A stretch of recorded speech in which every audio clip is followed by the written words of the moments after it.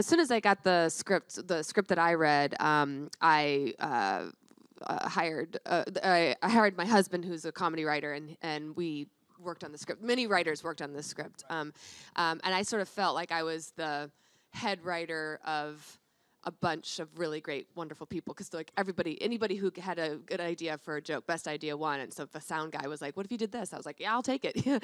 But when I got the script, one of the things I wanted to do was to really like specify what the daughters were doing in their deals, and sort of put my female perspective onto to the screen.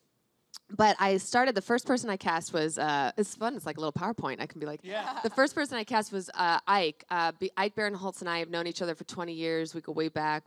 We improvised in Chicago together. Really? And yeah, we did Boom Chicago and Amsterdam together. I don't know if you know Boom Chicago. It's really great theater. And so I thought he'd be perfect. He read the script. He felt the same way. And that was like a no-brainer. He signed on right away. And then John. He's perfect. He's really great. Perfect. Yeah. It's weird for me to say, like, my friend Ike is perfect as Hunter, knowing who Hunter is. but it is, he's so good and so funny in it. And then John, I had thought John was super funny in Trainwreck and Sisters.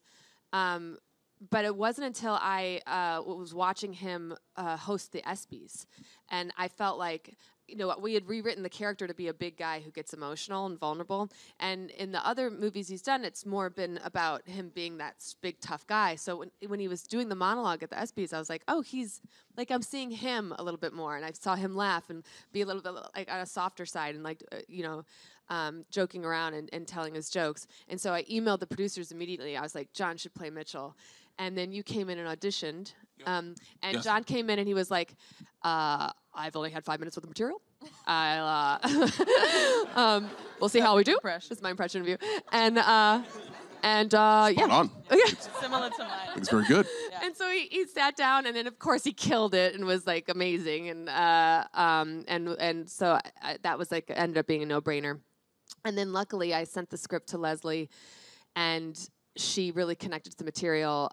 She was at the time I sent her the script, she was literally dropping off her daughter to college, and whose daughter had moved away to the other side of the country to go to college, and so she, like, fingers crossed, I was so happy she said yes.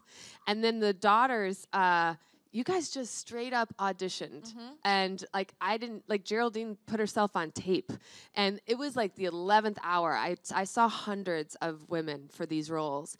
And it wasn't until like right before we started shooting that I found the three. And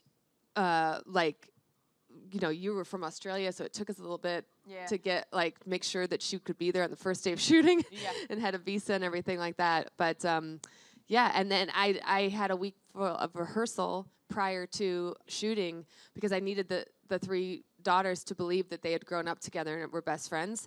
And so they hadn't been in the same room together. And man, that first rehearsal where I was like, please have chemistry, please have chemistry. Like each other. Like each other, please like each other. And they did, like, instantly. And they're really close now. And I was so happy. I love this cast. And I think that they're just really special.